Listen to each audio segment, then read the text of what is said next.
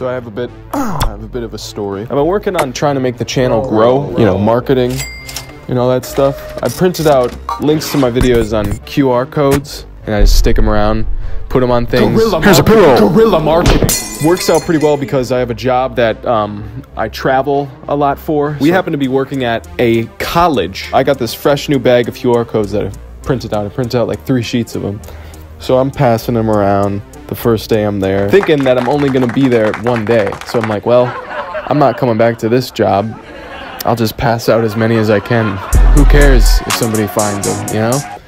They'll click it, watch it, and that'll be the end of it. I'll never see them again. I'll never see them. And keep in mind, I was putting these on like desks, personal bulletin boards. Like they were getting around. So I'm working in this lady's office, and like I'm up on a ladder, up above the ceiling tile, and I just hear her say,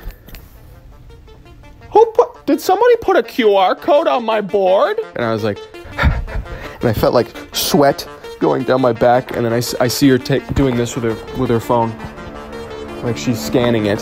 So then I'm in the next room and I hear her watching the top 10 green people video. When SpongeBob was green for that one episode.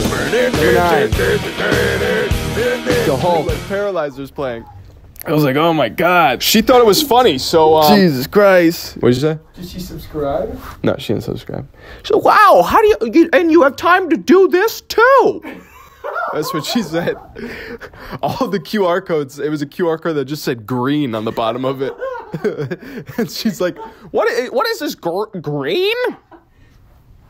So she scanned it, she watched the vid. She didn't smash like, but she smashed like in real life. So that was good. So I don't know if I'll do that. I'll probably just do that on the last day of being at places.